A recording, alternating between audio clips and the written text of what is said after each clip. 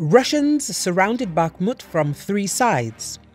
Russian troops continued their offensive operations in and around Bakhmut during the last day and advanced towards the southern and southwestern parts of the city. This is reported by the US-based Institute for the Study of War, ISW. American analysts say that Russian forces are 2 kilometers away from the city of Bakhmut in the Kreml district. Ukraine's armed forces have acknowledged that the Russian army and private military company Wagner have made progress in their efforts to capture Bakhmut.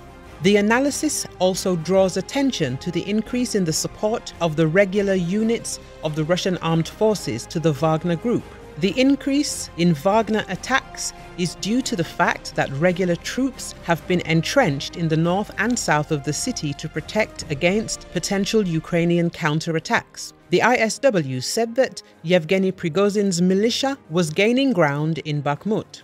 The battle for Bakhmut has been going on for several months and is the bloodiest since the war began more than 13 months ago. According to the information provided by the General Staff of Ukraine, the attacks of the Russian invaders were repelled in Orykhov, Vasilivka and Bogdanivka districts, 11 kilometers northwest of Bakhmut, and in Ivanovsk, Predechin and Ozaryanivka districts, 16 kilometers northwest of Bakhmut. The General Staff confirmed a partially successful Russian attack on the center of Bakhmut, but without details. It is also reported that Bakhmut, which was attacked by the Russians from the first day of the war, is now surrounded on three sides.